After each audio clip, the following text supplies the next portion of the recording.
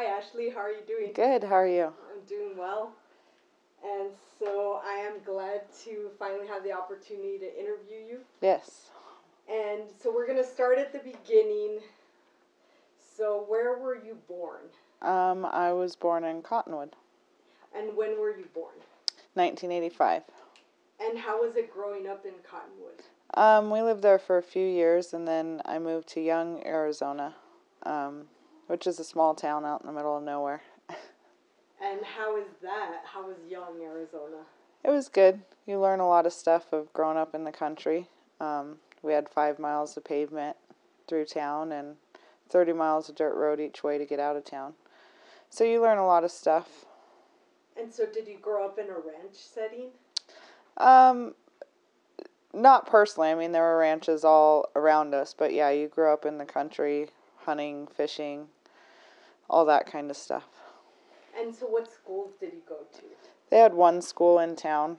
We had 83 kids in our entire school. That was kindergarten through 12th grade. So you knew everybody in town. Wow.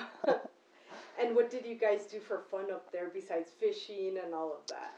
That was pretty much it. We had our gymkhanas and horses and hunting and just living out in the mountains. And so did you do a lot of hunting and horsing then? Yeah. And you still currently like horses, right? Yes. Do you own horses still? We do. Our last horse is up at the ranch right now with my father-in-law, but we've had horses our entire life. My husband shoes horses, and we've always done roping and gymkhanas, and it's just the last year we've kind of gotten out of it. And when did you meet your husband? In 2005, the end of 2005. And did you meet him here in Dewey-Humboldt or Yes. in Cottonwood? Here, okay. And then, do you have any children? yes, we have 4 kids. 4 kids, okay. And what are their ages? And I don't know if you want to say their names. Our oldest daughter is 16. We have an almost 11-year-old son, a 4-year-old son, and almost 2-year-old son. Wow, so you have the whole spectrum. Yes. And why did you decide to move to the Dewey-Humboldt area? My mom and my aunt lived up here. And at the time I was living down in the valley, and I am not a big city or the heat kind of person, so I moved up here. Did you go to school in the valley? No, I went to school in Young. I graduated from Young, and it was in my late teens, early 20s that I lived in the valley for about a year. Okay. And then, so then you knew that your mom and aunt lived here, so would you visit them? Yeah, I came up to visit a few times, and when I was up here visiting one time, I had a heart condition, and the doctor told me I couldn't live alone at the time, so I had moved up here with my mom, and then I met my husband. And what was that time period? That was like the beginning of 2005. I think I moved up here, I think it was about August 2005. And so is that when you decided to permanently move here? It wasn't necessarily a permanent thing. I had to live with my mom and my aunt while I got my heart stuff taken care of. And then I met my husband at I think it was December 2005. And he grew up here, so this was his hometown, so it's just where we stayed. Mm-hmm. And then, do you currently live then here in Dewey-Humboldt? Yes. And then, when did you first become aware of the Iron King mine tailings and the smelter?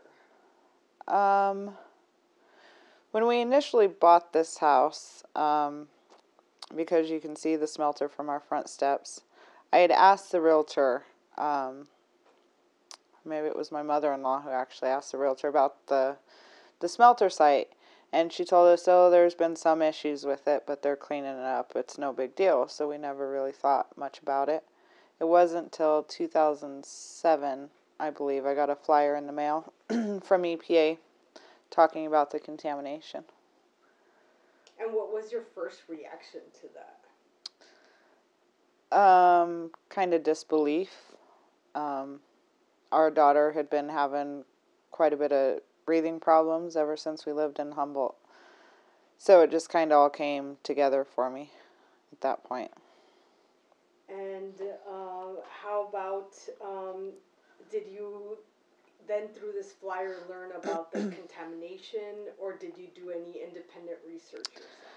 Oh, it was pretty much all independent research. You couldn't really get, still can't sometimes, a straight answer out of anyone in the town council.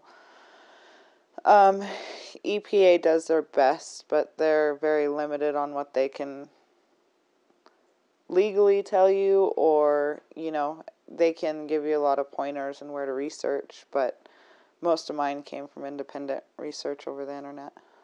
And then did you also start researching your daughter's health? Yeah, as I started just researching the common things that were found in the area, a lot of them related to some of the stuff that she was experiencing. So I got in contact through her doctor and the U of A doctors, and did a lot of research on her breathing issues. And then can you tell me, I think that when I first met you, told me a little bit about the story that you took your daughter to get tested? Yeah, so we did, I requested a heavy metals test on her when she was in the hospital having one of her breathing problems. And they tested the heavy metals, and it came back with arsenic and beryllium in her blood. So when I started talking with Dr. Klemecki at the U of A on what beryllium was and what it could or couldn't do, he felt that there was a very good possibility that her body had developed an allergic reaction to inhaling the beryllium. The only way they could determine that was to put her under anesthesia and take a sample of her lung tissue to determine it, and we stopped at that point because she was fairly young, I'm going to say 6 or 7, and we weren't willing to put her through that. So we just kind of went more on the maintaining her symptoms, treating her symptoms as they came. And so what was part of that, the treatment that you were given by doctors? A lot of steroids, breathing treatments, hospitalizations. That pretty much the only way we try to manage it at home, with a lot of steroids and breathing treatments. And when it got too bad, then she went to the hospital for 3 or 4 days. And would she go down to then Phoenix area hospitals? Most of it was emergency rooms in this area. A lot of times I would take her doctor's in Cottonwood, so I would take her to that emergency room. But we did make specialized trips down to the U of A doctors, but in emergency situations it was here. And were any of your other children had any health impacts? So our son, at the time when I was really involved with what was going on, it was just our oldest daughter and our oldest son. We didn't have the 2 little ones. So he had some testing done, and he had lead in his system. And it wasn't extremely high, but it was concerning enough for him. And the 2 younger ones, we haven't had them tested yet, but our middle son has started having some breathing issues as well. Okay. And has his breathing issues been looked at by a doctor, like similar to your other daughter, like some of the tests that she did? No, not yet. His are fairly manageable, with the breathing treatments. But it has been something we talked about, just getting the simple blood work done to find out what's in his system now. Mm-hmm. And then do you, as a homeowner, do you think that you received adequate information on the site when you moved in? No, not at all, not even close. And you did ask the real estate agents, but they said they were... We did ask, and she just kind of, shrugged her shoulders and said they're cleaning it up, it's no big deal. And that wasn't the case at all.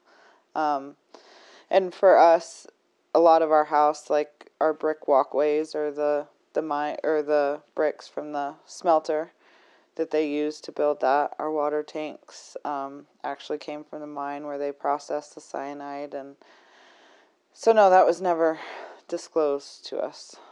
So is it a water tank that you have here on your property? We don't have it now. We got rid of it. But when we bought the house, and right after we bought is when the market fell really bad. So we could tell by looking at the water storage tanks that they weren't good. It was one of the things we were going to have to replace. But when the market fell so bad, it just kind of fell on the back burner. So we kept using them. And as I was doing my research into the activities at Iron King Mine, I had been looking at some Google Earth photos and stuff, and came across our water tanks, the exact ones that were up at the mine, and they would mix them with, they would put the gold or whatever, in there. They'd mix it with the cyanide and then get the gold out of it afterwards. So in the summertime, when the tanks would heat up, there would be this film on the top of our water. It was whatever was leaching out of the side of the tanks. And so that kind of stuff was very discouraging. The more I researched, the more I found what we lived with. And so then in addition to that tank, you said you had also the bricks. Yes. So the bricks, there were 5 smelter stacks at one time. So both of our back patios, they're really neat bricks just to look at them. You can tell they're old. They say Carnegie on them, and they're cut at a slant. Well, it wasn't till, again, I was doing research, and I went over to the smelter and I looked at some of the stuff, and I finally had EPA out to look at them, and they told me, yes, these are the exact bricks that they were made out of. So, and I know we can't be the only ones. I think as they were shutting stuff down, property owners probably sold some of this stuff at a small fee, and people that were building their houses on their own, trying to do low cost, got what they could. So I'm sure we're not the only ones that have those issues. And that makes sense, right? Yeah. And then from our conversation, you were involved at the community level also. And when did you become involved in the community level with the Superfund site? Oh, I don't know exactly. I know as I started doing research, it was just only natural for me to start talking to people. And so it was just kind of a snowball effect, you just start talking to one person, and then pretty soon someone else wants to talk to you to find out. So I'm going to say like 2008 is probably when I'm going to say 2009, I think. Okay. So that was like kind of when they were establishing, and there was a lot of EP activity. Yeah. And then, can you tell me, what was going on at that time? Like, were they having community meetings? What are some of the things that you were involved in? At the time, there wasn't a whole lot of meetings. EPA just kind of started coming on scene, and for our community, kind of being out in the country a little bit, nobody really wanted to talk to EPA. They all kind of said, once you let them on your property, they don't go away. People kept saying it was whatever EPA was doing was hurting the values of their homes, and so it took a lot of agreeing with people on that and kind of talking them through it to really get people to be aware of the concern that was here. So that, that took a lot of time and effort for it. Yeah, and so then it seems like how you're saying that you, because of your experience living in rural like Arizona, kind of how to talk to people and... Yeah, I think just knowing what the concerns are, for your community, and understanding how all the politics work in your area.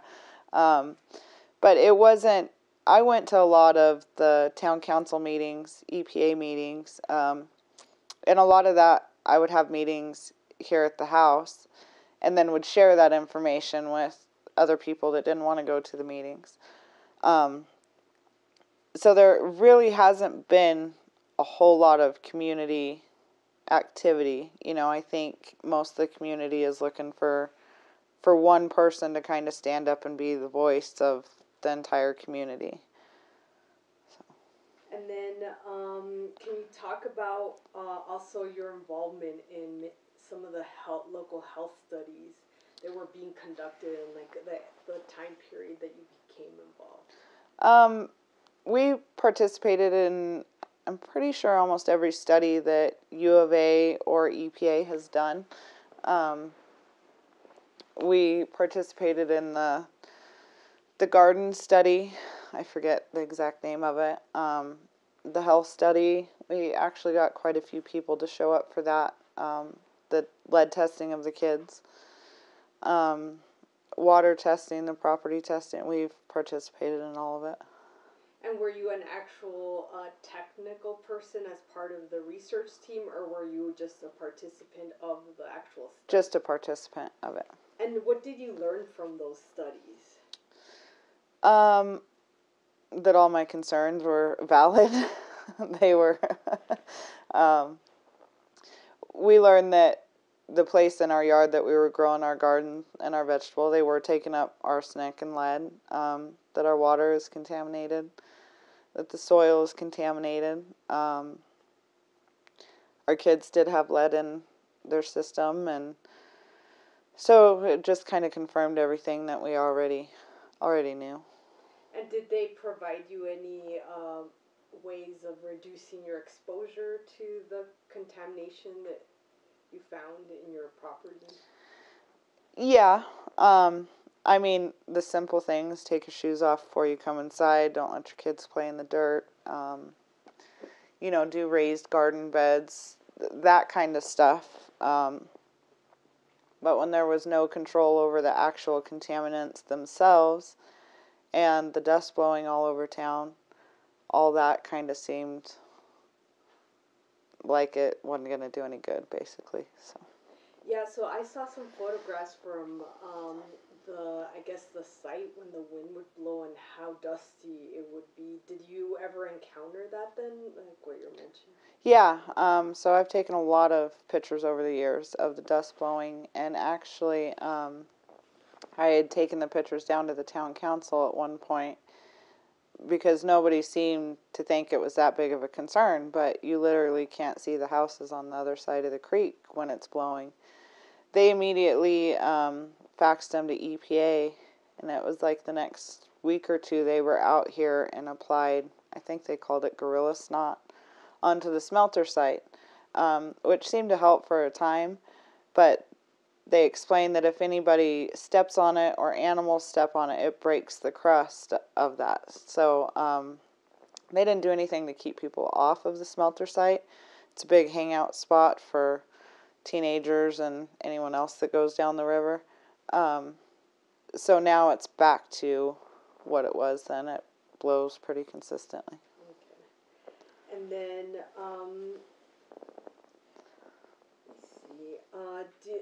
so that dust that you're talking about is at the smelter site? It's both sites. So Iron King would blow the orange dirt all over. And then the smelter site, the lead ash pile, would blow on this side. So you were getting the worst of everything in town.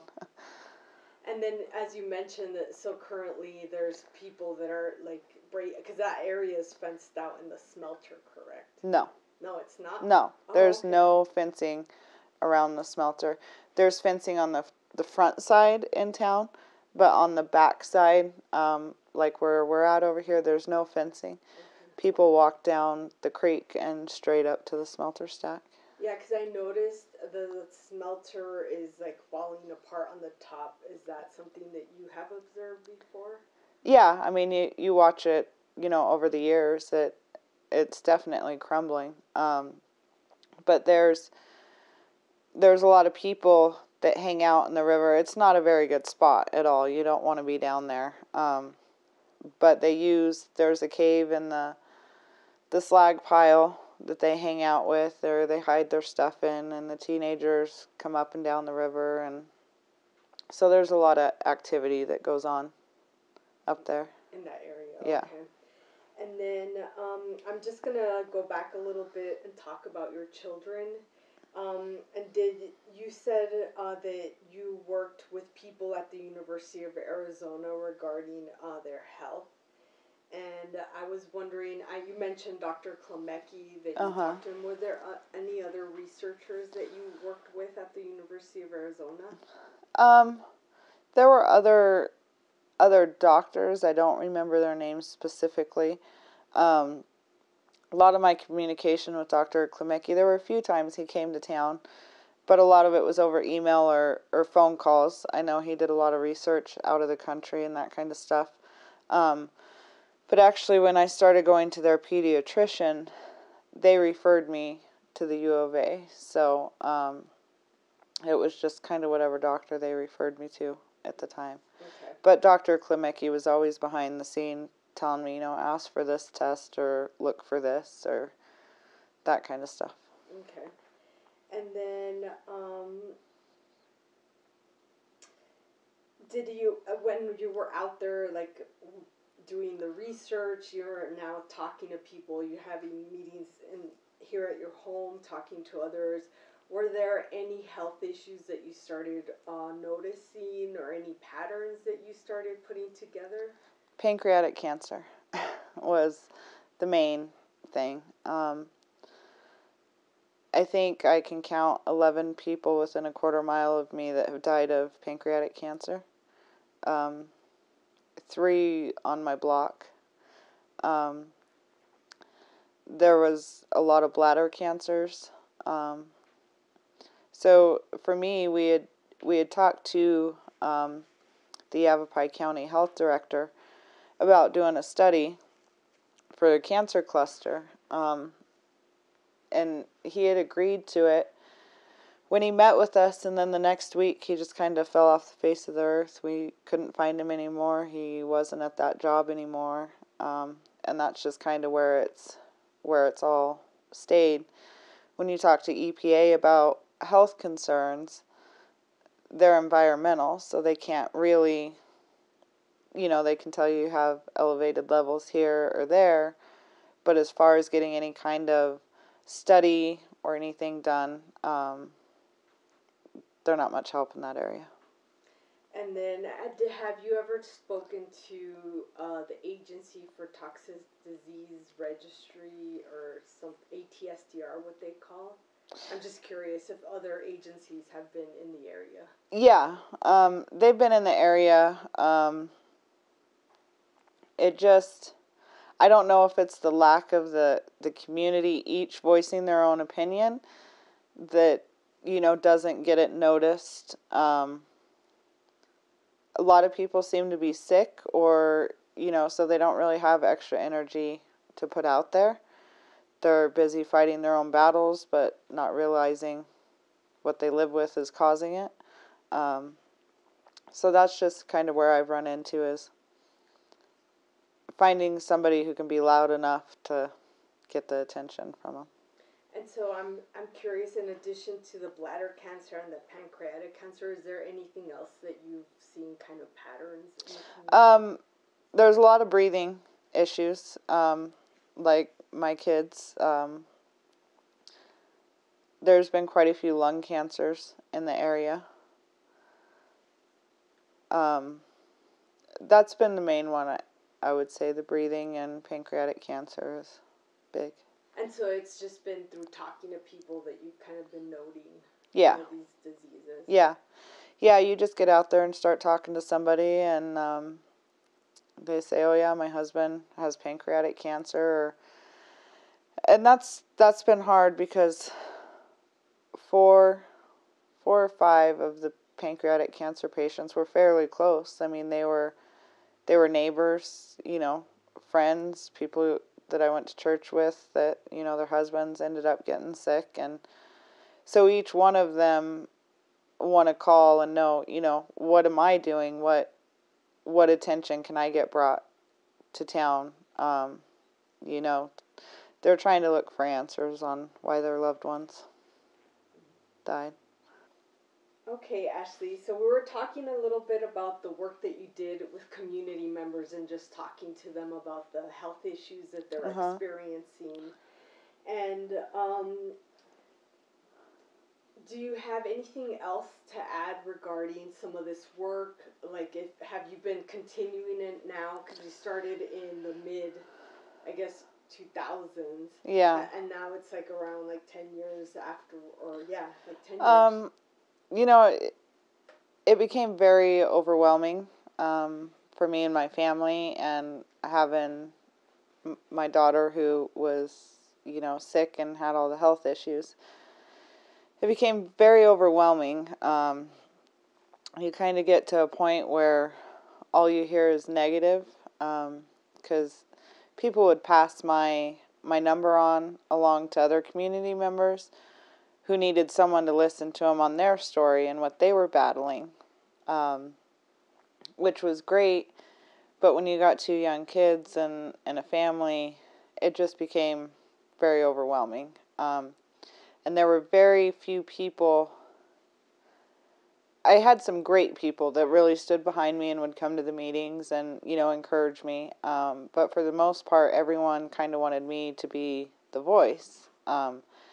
And I've never done anything like this. I mean, I haven't gone to school. It was all research of my own and putting myself out there. So I kind of took a break from it. I had a really rough pregnancy with my third child and just kind of stopped participating in a lot of the meetings and stuff.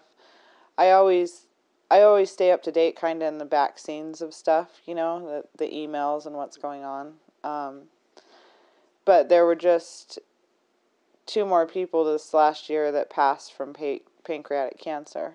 And one of them, Don Wilson, lived right across the river here. And he was one. He was an old Vietnam vet. I think he'd ran EPA off his property a few different times. Didn't want to participate in anything. And I finally got the courage to go talk to him. He was kind of an intimidating kind of guy when you first met him. But huge heart. I mean, he's just a great guy. And I convinced him to have his water tested through the U of A. So he did, and EPA called him 10:30 at night and told him, don't touch your water. They thought they'd made a mistake. They said, there's something wrong, we need to test again. So they were out there the next morning and tested again, and it came back as 2,000 parts per million in his water. And he had told me stories, he'd make orange juice or whatever. He said he didn't drink it on a regular basis, but he cooked with it. And he said when he'd mix up orange juice with it, the frozen cans, he said my kidneys would hurt when I'd drink it. He said my kidneys would just kill me. And so they put him on city water, and it was, I think, a year or two later that he finally went to the doctor. I'm sure he probably hadn't gone in ages, and pancreatic cancer that spread all throughout his body. And he lasted another year or so. So that one was hard for me, and up until the time he passed, he'd stay in contact, and he'd come by and tell me, you keep fighting, keep doing it. And he told his daughter, who's a little bit younger than I am, told her, don't you stay in this house another day, you sell it as soon as I'm gone. And he would dig up a lot of old bottles and stuff on his property, and doing research, there was actually the landfills where his house was built, directly across from the smelter, and back then it was kind of outside of town, so he was always digging up old bottles and stuff in his yard, but there's no doubt that the contamination led to his problems, so. Yeah, I'm sorry to hear about that. Yeah. And then, were you ever part of the remediation efforts on the residential properties? So we had our yard tested and stuff. It came back high in a few spots, and they told us that it wasn't high enough to clean up our property. There were a lot of homes that they wouldn't test. They said were outside of the boundaries. But for a lot of years, the Iron King was giving away tailings as fill dirt. So the community could go fill up their truck or whatever, and we're actually taking tailings back to their property as fill dirt. So there's no way of telling exactly whose house is contaminated and whose isn't. And when you talk to some of the old timers, that when they talk about all 5 stacks burning at the same time, and the fallout from that stretched a long ways. And even in the terms of the dust blowing off the smelter or the mine, I have pictures that show the orange dust cloud reaching Prescott Valley. So, when they test a mile outside the boundary, that doesn't seem quite far enough at times. But as far as like being involved with EPA's stuff, I had applied for the TAG grant when they first made that available, and we had some really good people that were looking to be our advisor, or I forget the right name for it. But some people in the community had gotten involved and were kind of looking more for recognition than helping. And so I backed off the TAG grant, and I really didn't have any more involvement with it from then. And I know they did a few things within the community, but nothing that I really heard of or anybody said turned out well or not. So. And are you still involved? I think you've answered this, but I'm going to ask you anyways. Are you still involved in the community when it comes to the Iron King Mine and Humboldt Smelter Superfund site? Yeah, quietly at this point, just because I don't have the energy right now. I still keep up to date on what EPA is doing, and try to participate in any other studies or anything that goes on. We actually have a lawsuit going right now against property owners and people that have had things to do with that.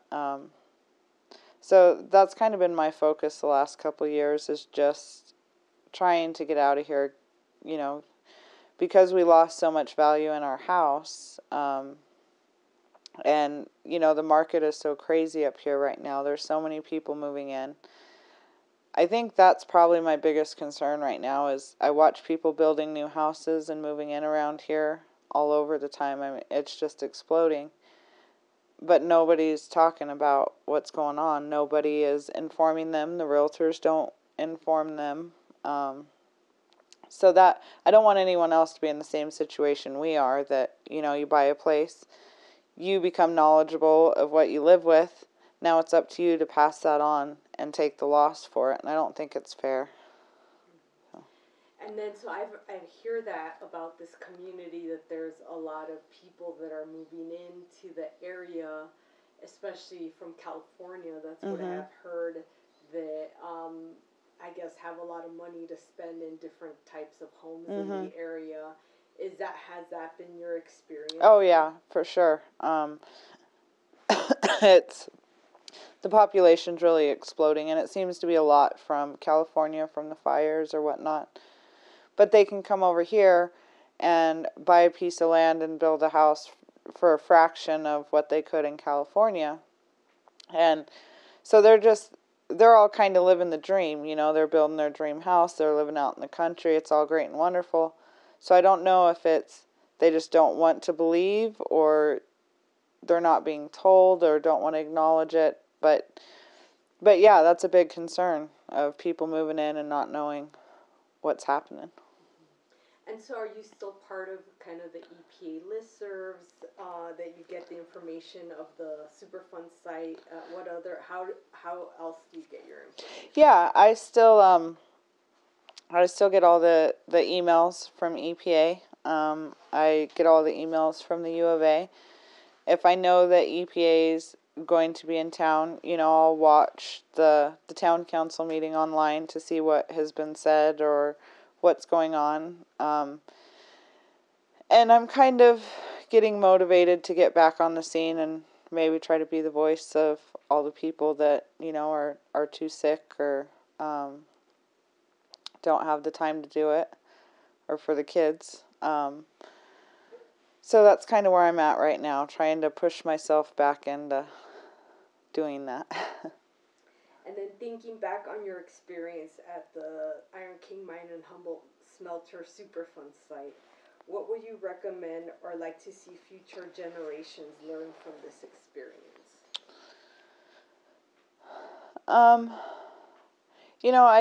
For me it's been difficult because, growing up in a small town like Young that has so much history with it, I love the history. I love being out, looking at the old buildings or the old mines, or I love that part of it. And then to come out on this whole other side of the contamination, and honestly, if my daughter hadn't gotten sick, I probably would have turned a blind eye to it too. I probably wouldn't have paid attention to it. Just, everyone says, oh, it's been there for 100 years, it's fine. Well, it's not fine. And so I guess just learning how the generations, to clean up what you do use, to leave it better for the next generation and for the kids, I think is the biggest thing I would hope for everyone to learn. And I know you're young, but I'm going to ask you this question. How would you like the memory of your experience to be remembered at this Superfund site?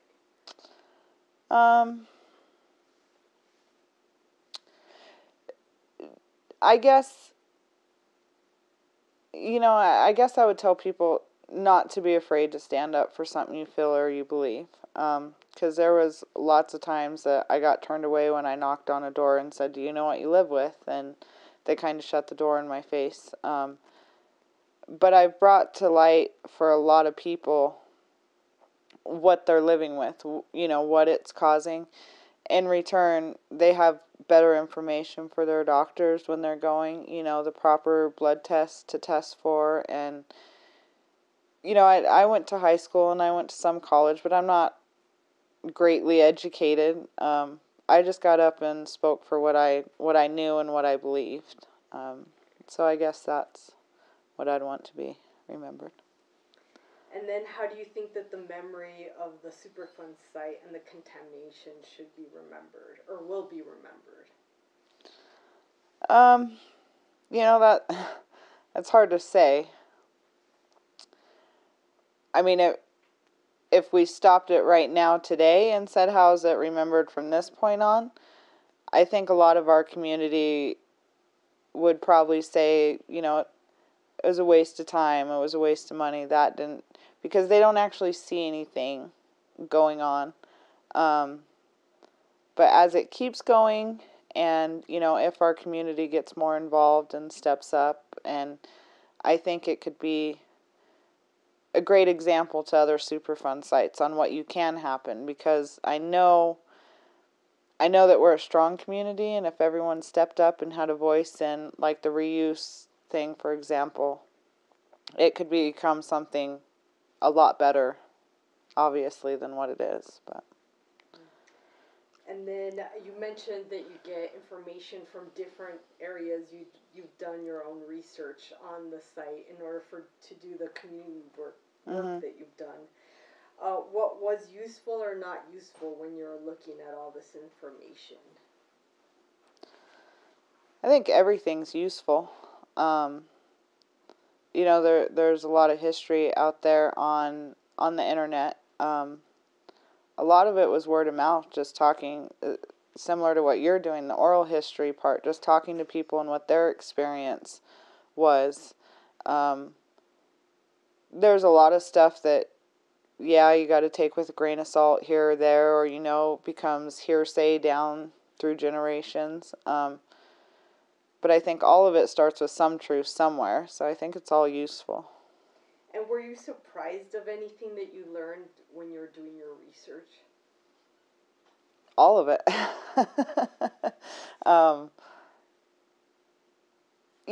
I think for me, the most surprising thing, for one, the miles and the depth of the actual mine, and the miles and miles of mine shafts everywhere.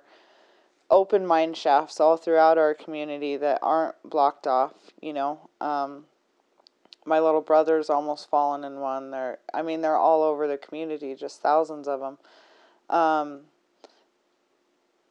I guess maybe one of the things that surprised me the most was how EPA was only focused on arsenic and lead, which are, yes, they're dangerous. They were obviously the higher limits.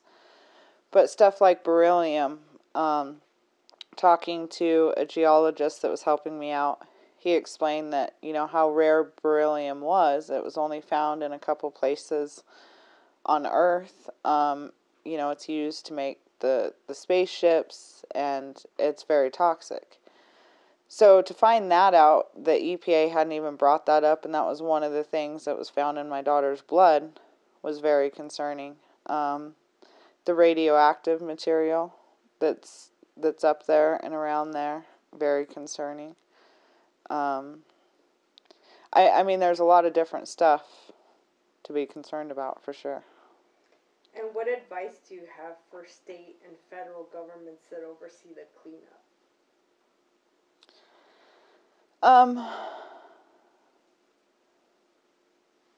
I guess the best advice I could come up with is to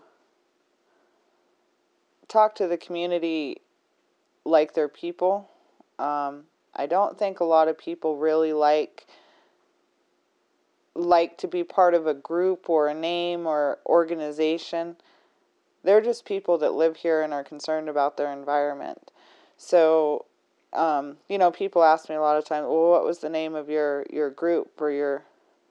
I didn't have an... We were neighbors getting together talking about what we lived with, or how your doctor's appointment went yesterday, how mine went today. There wasn't a name behind us. This is our life. So to say, you're part of a community organization, or... No, we were just members of a community voicing our opinion. Yeah. Mm-hmm. So it would be more to kind of do individual discussions with community members. To be... Or even if you're talking to a group of community, members... Not to approach it as a group. They're all there, voicing their individual opinion. To really listen to some of the concerns of the people, and more health studies, and I understand that can be tricky. You got a lot of people moving into your community, the economy is booming, all this kind of stuff, and then you put out there, y'all are getting sick, it can be a big political issue. But I think that needs to be addressed. The amount of cancer within a block is concerning. For me, who knows nothing about cancer, so it should be concerning for the federal government. And then, did the Superfund site change your thinking about contamination in general in your community or in your household? Yeah. There's so much different stuff on, the factories and the manufacturing and the mining, and we need all of it. We need all of that as, a community, as a nation. But you have to be smart about it, and you have to give people the opportunity, if they are getting sick, to voice their concerns or be able to see a doctor. But I know it's all money and political. So, I think for me, it's just such a fine line, and it's so hard to say. When you see families that are making money, they're able to support themselves. They're all happy. They're all wonderful. They bought a new house. That's all great. But if you get sick in the end, none of that matters. So for me, I'm still kind of struggling with, being on the contamination part, and we need to clean it up, and, the families being able to make money. So. In addition to the environment, is there any other issues in your community that you think are important that need to be addressed? Well, yes. A lot of our town council is involved with the Superfund site. The mayor, Terry Nolan, he has interests in it. He was a property owner. He still is a property owner. He's ran many different businesses and companies off of it. So that whole political side of things is very frustrating to watch one of the elected officials up there try to tell the community that it's not that bad. We're trying to approve different businesses to operate off there to make money, put money in his pocket, but the whole time that they're creating dust, and I've tried telling them before, that's great, Terry, you're up there, you're running these tractors and stuff, but my daughter's at home and can't breathe, and so that really needs to be addressed, is, everyone's got their hands in somebody's pocket and making money, and Terry's actually supposed to recuse himself at the town council meetings. He's not supposed to be allowed to talk about it because he is named as a responsible party. If you look at EPA's information on responsible parties, Terry Nolan is listed. So as an elected official, it's conflict of interest. He cannot stand up there on the bench and talk about the Superfund site. But the only time he ever removes himself is if I've been in the meeting and stand up and tell him in front of everybody, you can't talk about this, you need to remove yourself. Otherwise, he just tells the community that everything's great and wonderful, and he dresses up as Santa Claus during the holidays, which is great. He makes a great Santa Claus. I've got a lot of friends that take pictures with them and their kids and stuff, but it's so frustrating for me to see this side and then know on the other side he's approving things that are also hurting these people that, he's trying to brighten their day. So that needs to be addressed. Okay. So is there anything that you would like to discuss that I might have missed, like a story that you would like to tell and have people remember, or just anything of your community advocacy that we didn't address or anything? Yeah, I think for one of my main concerns has been the whole time is we know anything around there, the smelter and the mine, is bad. And if nothing else, while we're trying to figure out what everyone's doing with it, that it should be fenced off. I had a friend whose 2-year-old son got out of her house when she was taking a nap, and they lived just over the hill from Iron King Mine, and there was a lot of different mishaps. There was a lot of things that the sheriff's office could have done different that they didn't do, search and rescue, that kind of stuff. But it was 2 days later that Emmett was found face down in the retention pond behind one of the buildings at Ironite.